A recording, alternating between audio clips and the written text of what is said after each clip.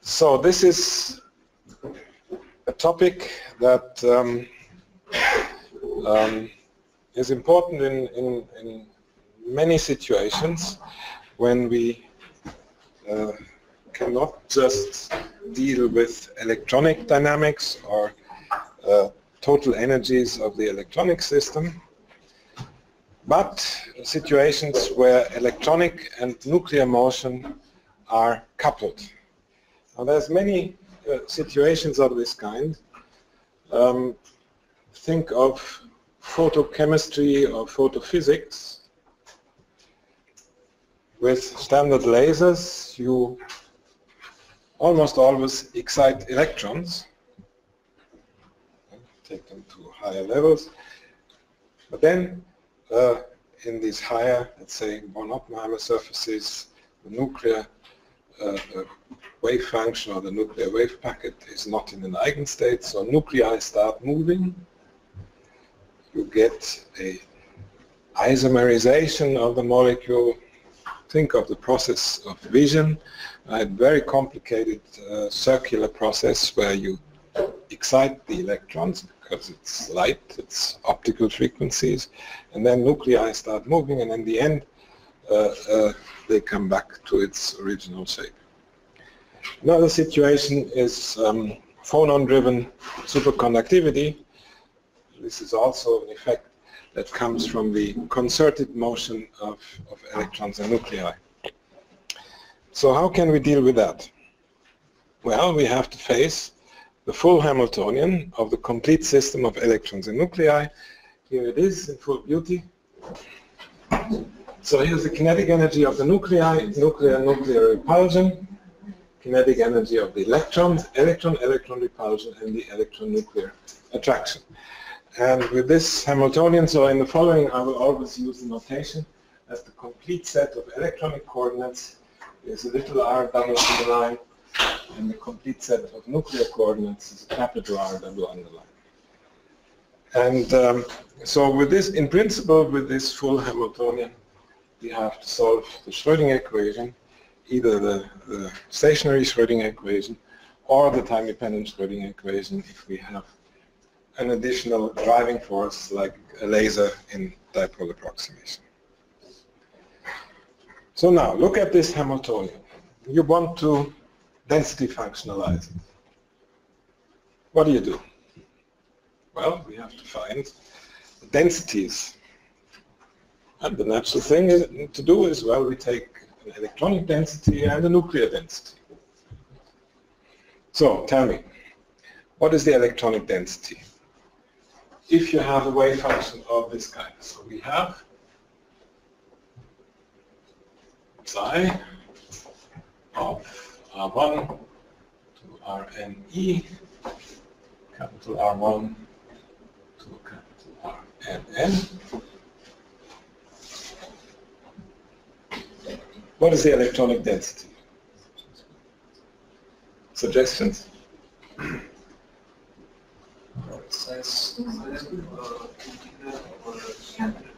Yes.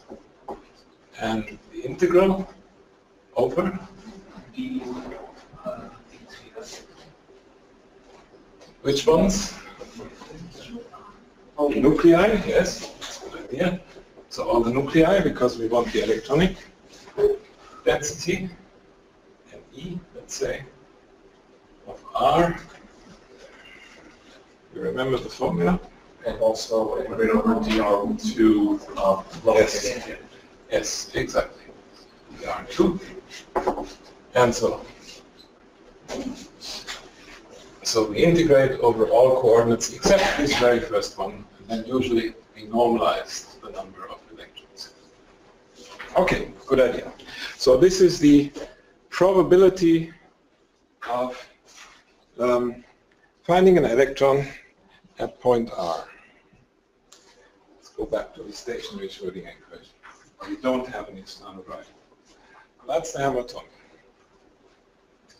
What would you do for the nuclei? Let's assume the simplest case that we only have one species of nuclei, If we have more than one, we can repeat the story.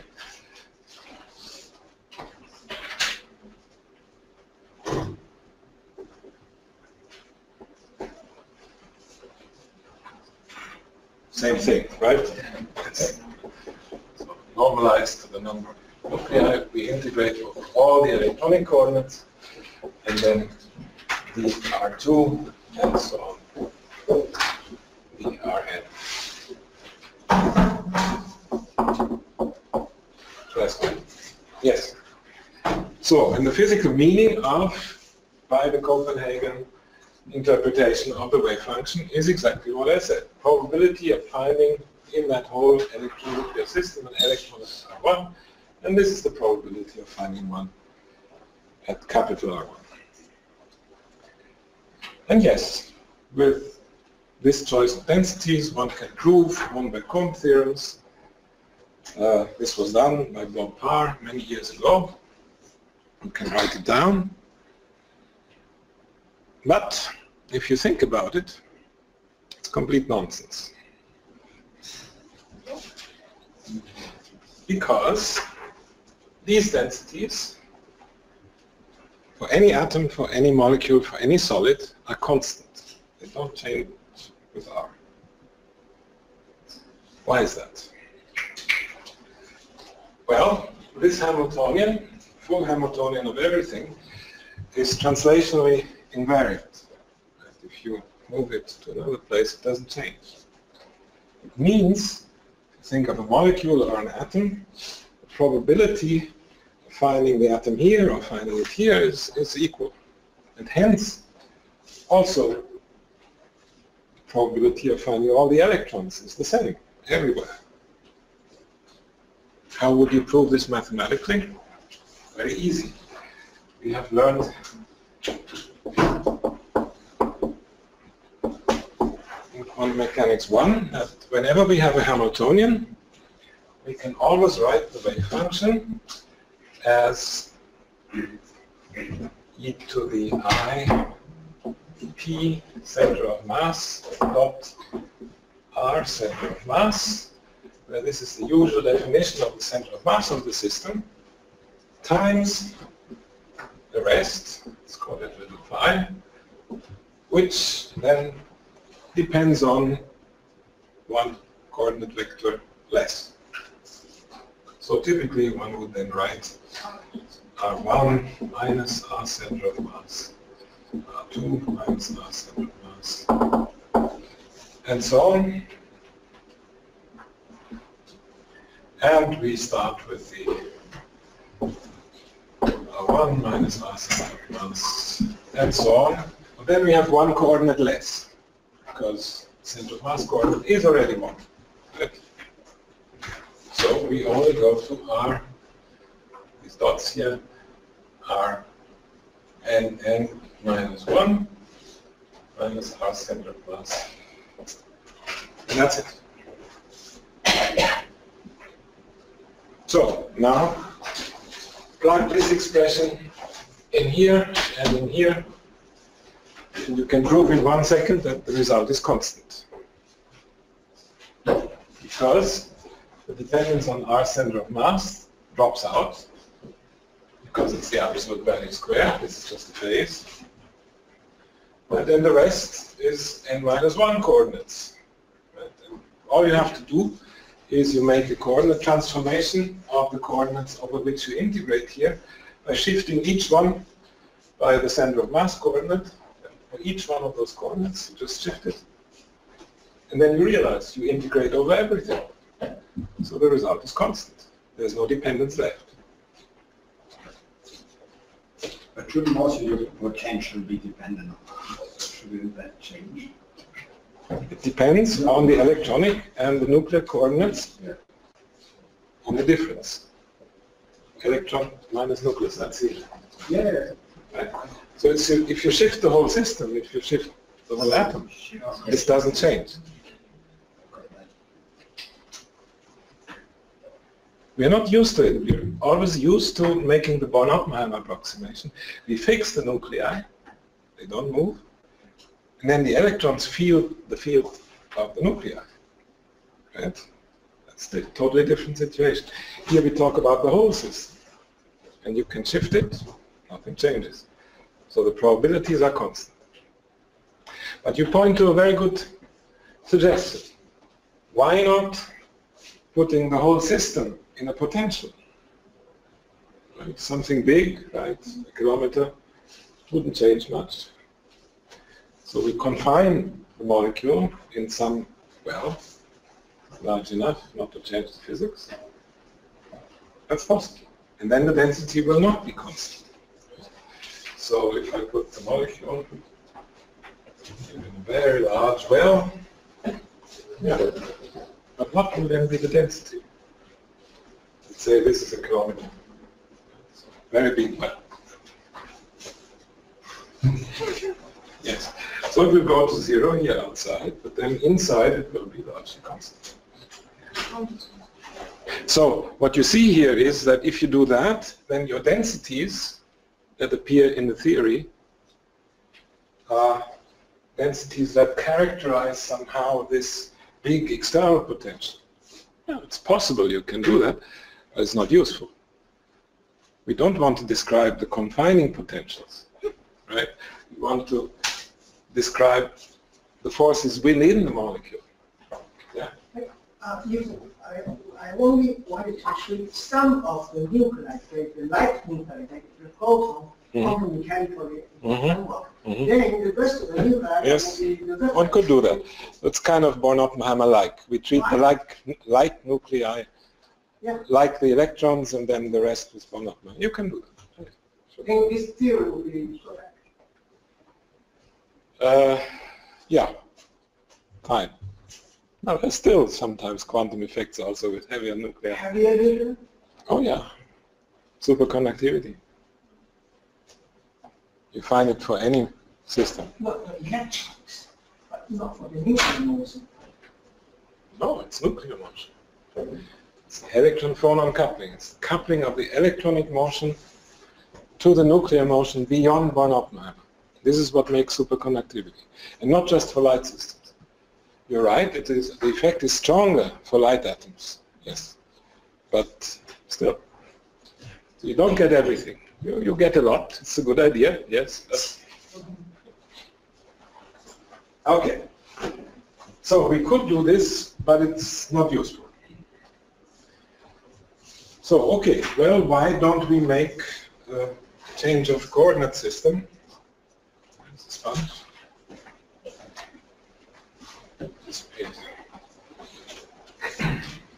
It's right over here. Right over here. Ah.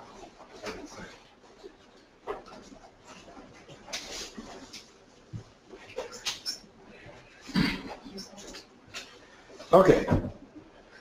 So one other possibility would be, well, why don't we choose coordinates r prime, say r1 prime defined by r1 minus the center of mass, and refer densities then to these coordinates. So probability of finding an electron at distance x from the center of mass. That's not constant. Right? Probability of finding an electron anywhere, that's constant. But finding an electron at distance, r prime, that's fine. It's not constant. So that's a possibility. That's written down here. So this is what I said before. This is constant for all systems. We try r prime. And this density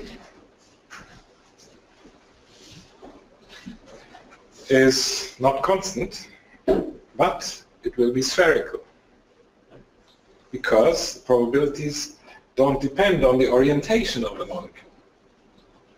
So these densities will be spherical for all atoms, for all molecules, for all solids. So it's still not good enough. So you need really what you want. You can always prove one by Kohn theorems for anything, and for this as well. That's easy. But you have to ask yourself, is it useful?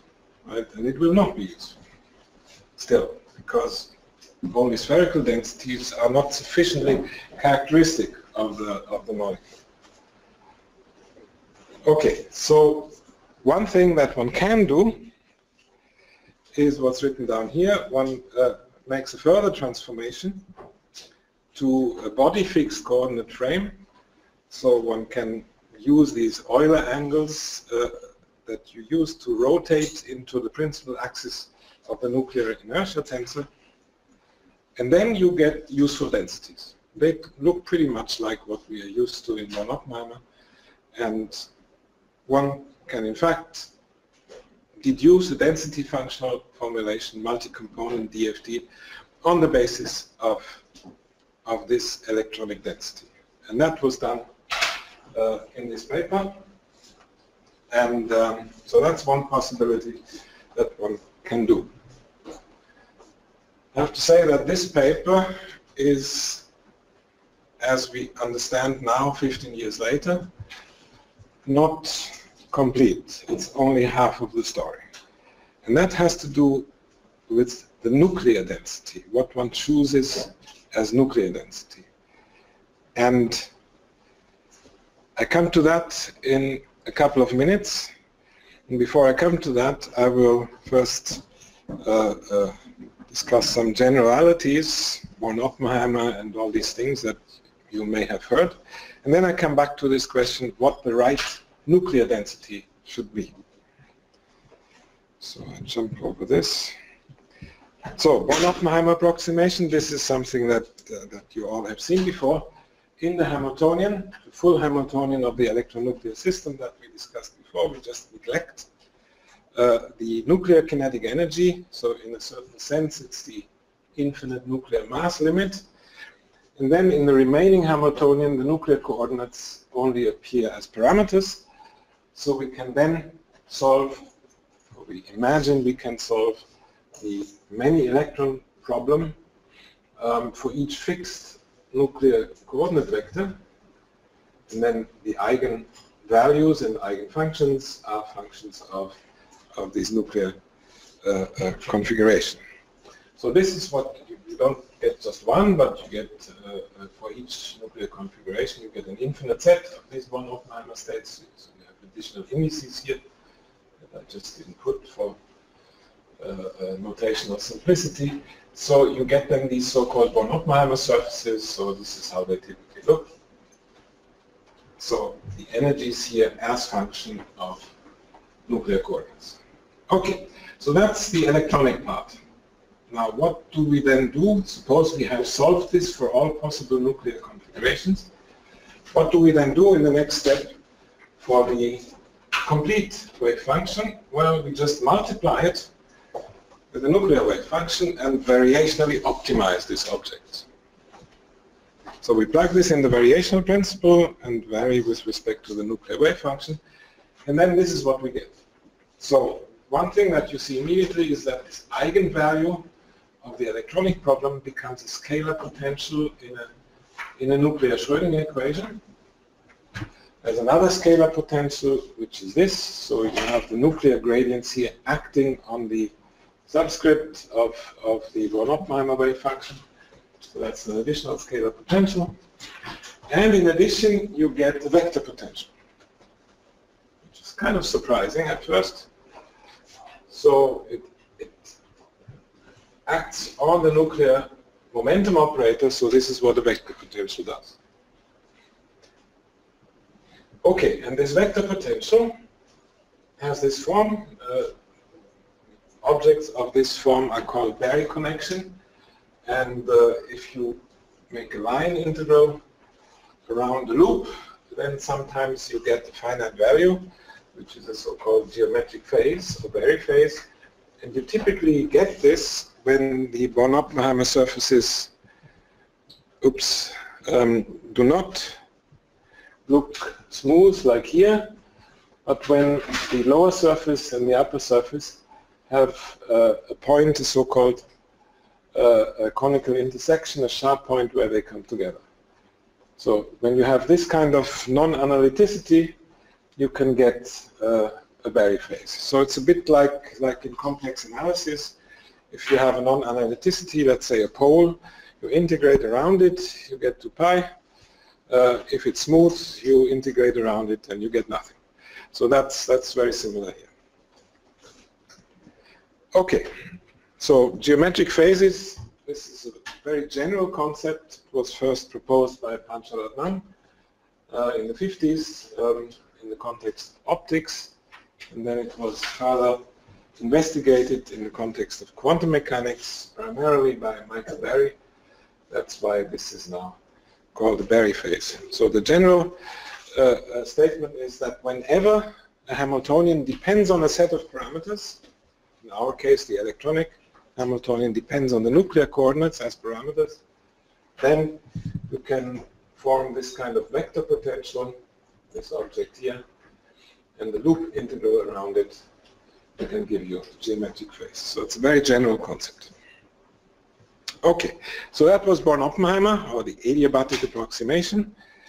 There's a standard way of going beyond Born-Oppenheimer, and this is known as the Born-Wang expansion. And this is what's written down here.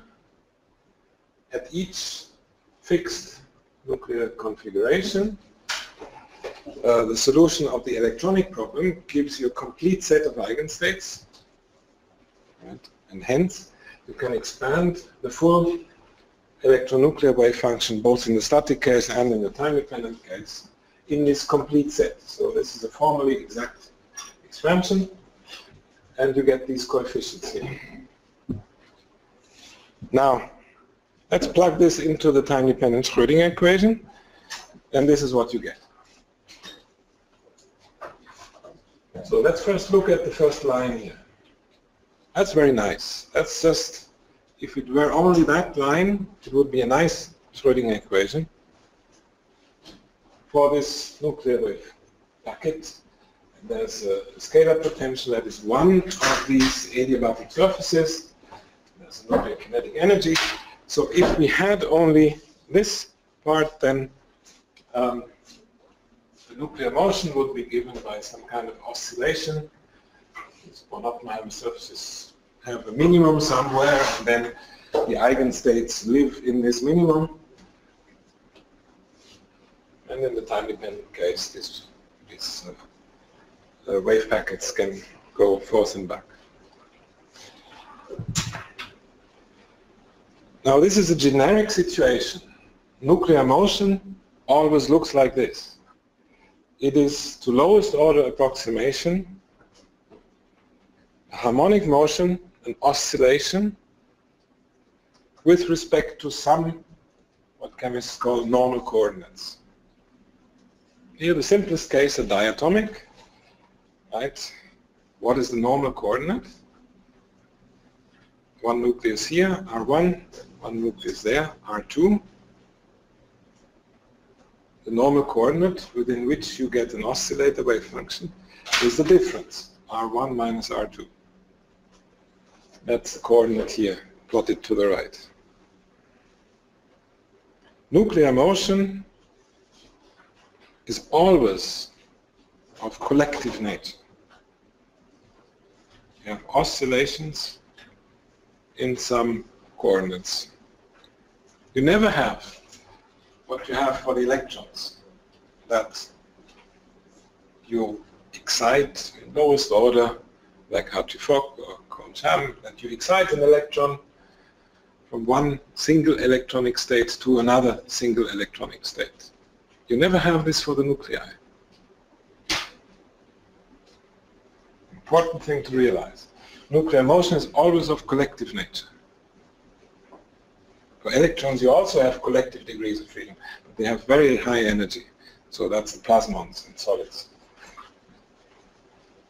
But nuclear motion, at least the low energy degrees of freedom, are always of this nature. Now, what is the right density to describe, to use then in a multi-component density functional theory? What would you do for the nuclei?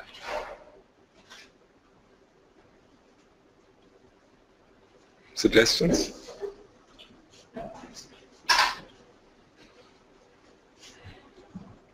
Well, it's difficult, right? This one-body density, right, it's not useful. And you can prove it, you can prove Horn-Beck-Horn, no problem. But it's not useful because it doesn't describe well nuclear motion. You need very, very complicated functional if you would do it in some one-body nuclear density. Hair density. Hair density? Yes, you're on the right way, yes. But think of Born-Oppenheimer. Think of this case here. Okay. If you have many nuclei, this is an n-body interaction. Cannot be written as a sum of pair interactions. So the natural suggestion then is actually n-body density, the nuclear n-body density.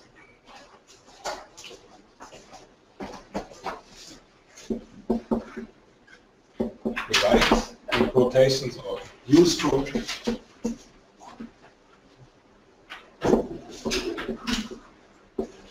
nuclear density is the n-body density. We call it n, capital R, so it depends on all the nuclear coordinates, and it's obtained from the complete electronuclear wave function by integrating out all the electrons. That's it. Now this is an n-body density. How will your Cohen-Sham equations look like? If it's an n-body density, the Schrödinger equation that corresponds to it would be an n-body Schrödinger equation. That's what we want. This is what this first line is. It's an n-body problem because the adiabatic surface is an n-body interaction. Now this sounds terrible. Nobody can solve an n-body problem. But actually for the nuclei it's different, as I emphasized before, because the lowest order, well, the nuclear motion is an harmonic oscillator. So if you do this, right, if you choose the complete nuclear wave function, so as an n-body wave function and correspondingly as a Cohen-Sham equation, an n-body equation, you can do other things like quadratic approximation, and you can go beyond the quadratic approximation by going a bit further. This gives them phonon-phonon interactions and so on. But that's the right way. You have to start from the collective degrees of freedom. That's the idea. So we want a proper one-body electronic density like we always want in DFT or TDDFT for the electrons. But for the nuclei, we want an n-body density. So n-body. Identical nuclei. Even that, because the collective motion is still what nuclei do, even if they're identical. Take the N2 molecule, identical nuclei. Collective coordinate is R1 minus R2. Not an excitation with respect to R1 or one body density, R2. Right? Collective density. Okay. So that's the main message. But that's not the whole story. We don't have just this equation here. There's other terms. These are the so-called non-adiabatic coupling terms. Nuclear momentum operator, nuclear kinetic energy act on the subscript here of the Born-Oppenheimer eigenstates. And when are those large? Well, they are large when these Born-Oppenheimer states change rapidly in the vicinity of a given nuclear coordinate. This is typically the case in the vicinity of these avoided crossings or cometed intersections. So, what do we do with this? Well, there's a development that is known as exact factorization, and this I will tell you in the next half hour of my talk. And then you will find that these terms here although they look infinitely complicated, they can actually also alternatively captured by an equation that looks just like only the first one, except that then the potential energy surface becomes a time-dependent one. And one can do this exactly. As a slight complication, we not only get a scalar potential, but in the nuclear equation, so it's only this first line, but we get time-dependent potential energy surface, and we get also a vector potential, which has this Barry type structure. So this is something you can prove, and I'm going to show you the theorem here. So that's the half hour that Whiteout doesn't let me tell you, but here's the theorem. It tells that the full electronuclear wave function in the static and time-dependent case, this is the time-dependent case, can be written as a single product of an electronic state which depends parametrically on the nuclear coordinates and the nuclear wave function. And the only thing that this guy must satisfy is a partial normalization condition. So this electronic wave function must be normalized to 1 by integrating over the electronic coordinates, so it must be normalized to 1 for each fixed nuclear configuration. So remember, this is like Born-Oppenheimer. Right? When you fix the nuclei, right, then also the electronic wave function is normalized to 1 at this fixed nuclear configuration. But what we are doing here is not Born-Oppenheimer, it's exact. And that's what the theorem tells you. This is not a Born-Oppenheimer state, it's something more general. And if you allow it to be more general, then this is an exact representation of the wave function. And then you get 2 equations of motion for these 2 objects. One for this funny electronic wave function, and one for the nuclear wave function. And this is what I said before. So the exact nuclear equation then involves a time-dependent potential energy surface and a time-dependent vector potential. And this is our nuclear cone-charm equation. Right? Because, remember, we wanted to get the nuclear n-body density correct. Right? So it's an n-body Schrödinger equation. Right? And this is what we wrote in this paper 17 years ago. It's not right. 7, not 17. 17, yeah. No, the other one. The one that I quoted before, 2001, I believe. We wrote down as nuclear Schrödinger equation, an n-body Schrödinger equation, but without the vector potential. And we have understood in the last 7 years or so that this vector potential, in general, cannot be gauged away. Sometimes one can. For 1D problems, one can. For only one nucleus, one also can. But in general, it cannot be gauged away. And this is good news and bad news at the same time.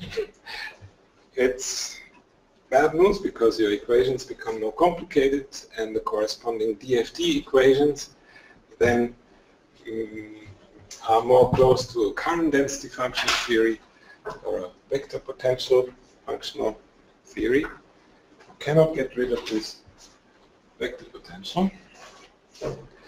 But it also opens up very fascinating avenues in the description of topological features of matter. This is a big topic currently. Nobel Prize in Physics was given for this kind of thing last year. It's a very weird thing. So it has to do with this Barry phase that I mentioned in the beginning. Also for the exact vector potential of this equation, one sometimes finds a Barry phase. So this is, if you wish, topological feature of the complete electron nuclear system. Beyond one Oppenheimer, that's the crucial point. So in your density function formalism, you need to keep this vector potential. And then, well, since this electronic wave function is kind of a conditional amplitude, it's probability of finding the electrons at little r if we know the nuclei are at capital R, like in von Oppenheimer, except that this is exact. Suggests that we choose as electronic density the one-body density, but not this funny one that refers to the body-fixed coordinate frame that I argued before, but instead one that is a conditional electron density. So probability of finding electrons at little r if we know for sure that the capital R is the nuclear configuration. So this is what we always do in von Oppenheimer without realizing. But one can exactify that, so to say, using this factorization approach. Yes, and this is exactly what we do. So what one ultimately finds is, or what one ultimately does is one takes, oops, where is this? This equation, it's disappeared, sorry. We go back to the equations of motion. So one uses this as the nuclear quantum equation, but then this is still an interacting many electron problem, and one needs to density functionalize that part, and we have done that, and as I emphasized before, the vector potential, this very potential, appears in this formulation as one of the densities. In addition, you need the electronic density and an electronic current density, and the nuclear density of that kind, or the nuclear wave function as a whole. So that's the formulation, and this is in this paper here, the density functionalization. And so to explain all the details takes about 1.5 hours. It's impossible, but I tried to give you a basic idea of what this whole thing is about. And well, this is not just abstract theory. With this kind of approach, you can then design mixed quantum classical algorithms that are in a way similar to Carp-Arinello and similar ab initio molecular dynamics approaches. You replace the nuclear Schrödinger equation by the propagation of classical trajectories while still treating the electronic degrees of freedom quantum mechanically using this electronic, more complicated equation that comes from the exact factorization. And this leads to an algorithm that allows you to treat even big molecules. Oxyrain here, it's not big on the chemistry scale, but for me as a physicist, it's a real molecule. So it's called oxyrain, and it has an oxygen, 2 carbons, and 4 hydrogen atoms. And upon irradiation with light, this can produce an opening of the ring in 3 different ways. And you can either have the oxygen go to the left carbon or to the right carbon, or you can stretch the carbon-carbon bond to ultimately open the ring. And you can, with this kind of mixed quantum classical algorithm, then calculate the relative probabilities, the branching ratios of these different nuclear motions. And the most fascinating aspect of it is that with this algorithm, you need not do surface hopping. You have the non-adiabatic couplings completely included, no surface hopping, you just propagate. And moreover, you also can describe decoherence. So if you look at non-adiabatic, if you look at non-diagonal elements of the electronic density matrix, and that's what's plotted here, you see that while surface hopping does not give you decoherence, with this algorithm you get everything right, and that's the last note I want to make. Thank you for your patience.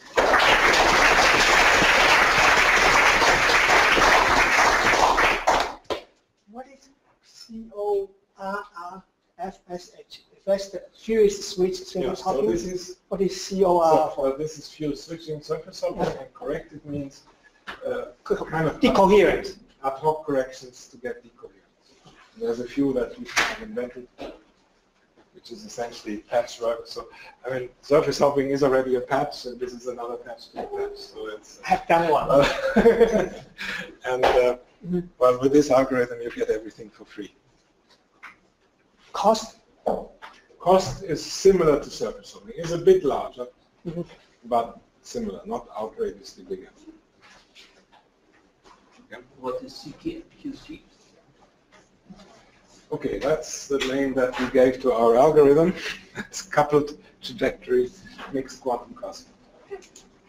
And the important feature of this algorithm is that the trajectories are actually coupled. They're not propagated independently, but they, in a certain equation, they talk to each other. If you go a little back to this oxidation, Yes? the left and the right on this, we can economize just calculating one of them, knowing that they are One could, in principle, possibly. I don't know how to do this, but yes, you're right. Yes, yes, right. What is this about the epoxide? How does it scale with number of atoms? Because generally, as a chemist, one would want to see what happens when we have an electrophile or a nucleophile attacking, because this is how generally the epoxide breaks, right? And so how does it scale? Because like this in just the gas phase, I wonder how applicable it is. I mean, of course, it's important for your research, but how applicable it is for like chemistry. Anything. Right? It's wherever you do surface hopping algorithms. So ab initio molecular dynamics I want to see in how the same way. Okay. So you do, it's classical trajectories, that's Okay. important. Yeah? So you have to propagate something like 100 or 200 classical trajectories. That's the number that we find is usually okay. And it's very similar to ab initio molecular dynamics schemes, so Parrinello or Ehrenfest dynamics or surface hopping. It's very similar. And this can be applied to anything, basically. Oh, yeah, So the bottleneck is like always the electronic structure part. Yeah. What kind of systems it gives drastic difference between as compared to the ab initio molecular dynamics? Well, if you mean by ab initio molecular dynamics kind of Ehrenfest dynamics, well, you see it here. This decoherence, you don't get this correctly. Right? So this plot is Ehrenfest dynamics, and surface hopping looks the same for this case.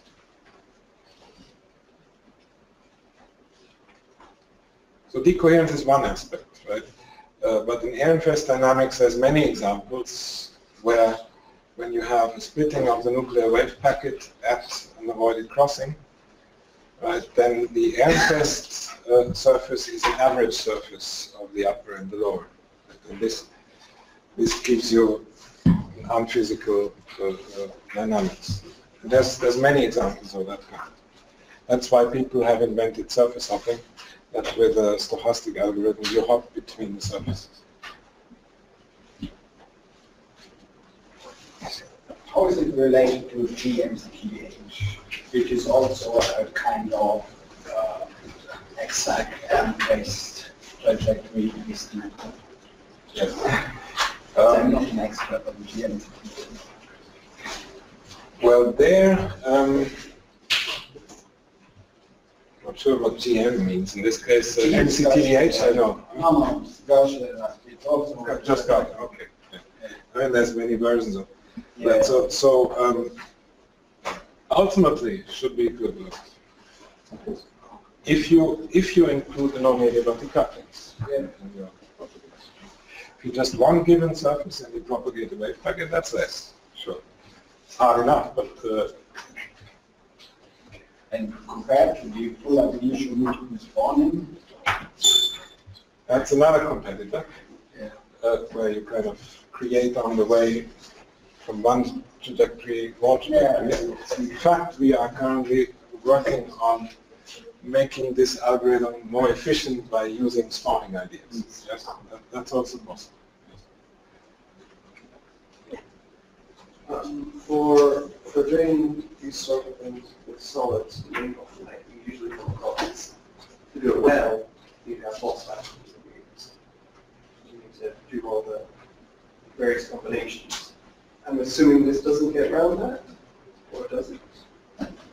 Can you repeat the question? I'm not sure what you're referring to. Oh, so when doing like photon calculations, kind of things in solids, well, periodic solids, we usually have to do quite a large unit set. So we need to get all the different kinds of modes and kind of do that with just the smallest unit set, primitive one. I'm assuming this doesn't get around that. No, it only makes it better. Okay. Just makes the final result. No, this is something that I didn't have the time to talk about, but this is also one of our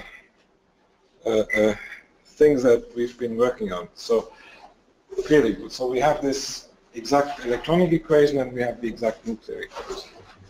So one first message is that this exact nuclear equation, as you make expansion about the equilibrium points, this gives you, one could argue, something like exact phonons. Not von Oppenheimer. Remember, the equation is different from von Oppenheimer. It's a different surface. So we expand about the equilibrium points like we usually do, but then the surface is a bit different. So it's not quadratic. It is quadratic in both cases, but the surface is different. Because this is the exact surface, or Oppenheimer is an approximate surface. So this is already a question. The phonons can be different. And there's, in fact, cases known also in chemistry where non-adiabatic couplings change the phonon spectrum. That happens. It's rare, but it does happen. One more question. But more interestingly is the electron-phonon coupling. If you look at many-body textbooks, there's always written the electron-phonon interaction in solids in this way. Right? It cannot be anything else, right? This is the phonon creation and annihilation operators. You have an incoming electron, CK dagger, an outgoing one, you have momentum conservation, and this is the outgoing or incoming phonon. It cannot be anything else. But then you ask yourself, what is this coupling vertex? What is the coupling matrix element? And I looked in, I tell you, 70 books on many-body theory. There's not a single place where this coupling matrix element is actually derived from where you should derive it, namely from the basic Hamiltonian of electrons and nuclei. We don't have any other. That's the right Hamiltonian. Has never been done. And the complication is clear. One defines normally the phonons within Born-Oppenheimer, and then we have already an approximation. So then people do things like they have the full Hamiltonian, they add a Born-Oppenheimer surface, and then subtract it again. While you add it, you get the phonons. For the rest, you kind of forget about it. So it's all wrong. Now, these equations that I showed you are actually a way of deducing something like an exact electron-phonon interaction. And we have done that, so one can actually derive how this coupling matrix element looks like. And I just show you the result. This is what people usually do if you do ab initio calculations of electron-phonon interaction. Right, so this is the gradient of the Cohn-Champ potential with respect to a nuclear coordinate sandwiched in Bloch orbitals. This is the matrix element that's used in practice by most people coming from linear response to VFT. But then there's corrections to it, like this one. which involves the derivative of the exchange correlation potentials of the exchange correlation kernel. It's not generally small, so this is a 15-20% effect. So this is something that we are currently exploring, how important this is, for example, for superconductivity and other aspects. But for the phonon alone, for the numerical difficulty to calculate them, it does not help. Can I have a follow-up for this FMS? Because I just wanted to know in which respect you want to use the physics from FMS, because as far as I'm concerned, it usually brings troubles that you propagate on many surfaces, then Yes. you really have to kill some trajectory because they are below, and then you have to do a lot of mechanism control. Yeah, no, we don't kill anything because we have only one surface. So you don't Time-dependent surface. time-dependent, so Yes. you don't have to take care of that. Yeah. Yeah. So in which respect are you going to use this form of transforming the way how you This is to ultimately make the algorithm more efficient, I would say. study way of Yeah. I have one other question. Your electronic structure method, I guess. Yes. And DFT is... TDDFT in this case. Yes. Yeah. DFT is known to be unstable in cases where you have conical intersections. But these are exactly the cases that you want to treat with your method, because as normally or not normal dynamics should be sufficient. How do you get around that? Yeah.